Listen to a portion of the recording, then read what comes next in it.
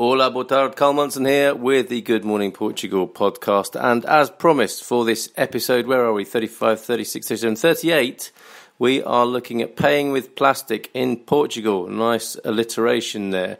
And principally the two cards that I've used, Revolut over the last year or more, and just recently a newcomer to the scene, Wirex. This may put a lot of people off, but it also might be of some interest to others. The Bitcoin cryptocurrency capability of both cards, which I think is extremely exciting. For other people, it's very upsetting. Your vocab today, let's get that out of the way. Cartão, fatura, código. I don't know how well you were able to make that out, and I've had a terrible bombshell. I've been told that Google Translate for Portuguese is Brazilian Portuguese, so please forgive me for all the mispronunciations I might have supplied, but at least I think it puts you on the right track. Card was cartão. Invoice is fatura, or like a receipt, and code, as in PIN code, is código. Let's hear that again. Cartão, fatura, código. Cartão, fatura, código. So card, invoice, and code, as in PIN code, for the cards I'm going to tell you about. Now, Revolut. Revolut really are an alternative to your bank. Now, it's always a bit touchy, isn't it, and a bit worrisome to put in your hard-earned wonga in a new place, wondering if you'll ever see it again. I can say to you, and let me just preface this whole podcast with this not being financial advice. I'm not telling you what to do. You shouldn't listen to me except for information and entertainment purposes. This is not a recommendation of any kind, okay?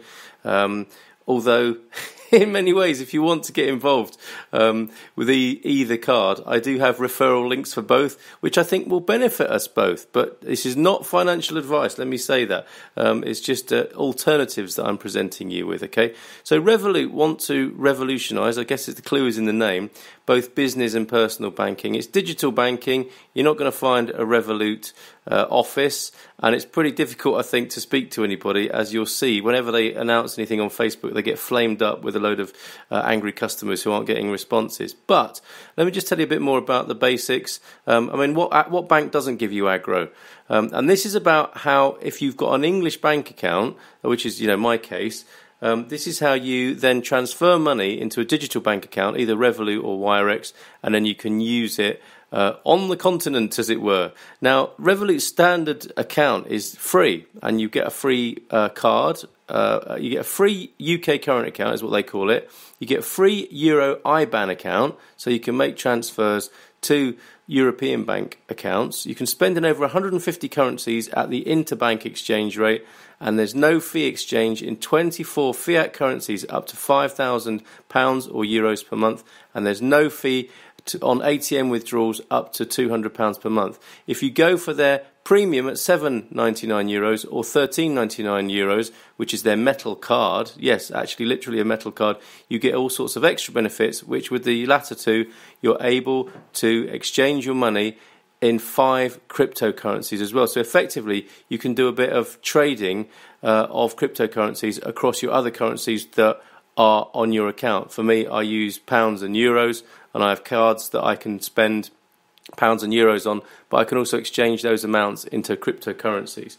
Where are we? Yes, we've still got a minute to go. These are 5-minute podcasts on the Good Morning Portugal podcast. So that's a bit about Revolut. If you want to PM me, private message me about any of these, I'm very happy to tell you more about my experience, okay? If there's a specific thing you want to talk about beyond the podcast information here.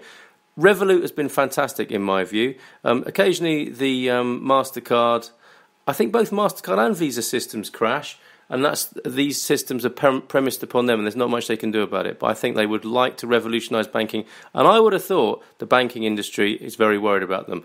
The newcomer to the scene is the Wirex card. I did have one of these, and I had trouble in the first instance with their cards. I don't think they could get approval in the UK or with the banking system. They are now clear of that, and you can get cards in plastic for GBP, pounds, euros, and dollars, and also cryptocurrencies, Ethereum, Bitcoin, Litecoin, and Ripple. And you can use your card, you load it up in euros, and then you can use it anywhere they take euros. That's it for now. If you want to know more, do get in touch or leave a question in the comments. Take care. Bye for now. Boa tarde. Até breve.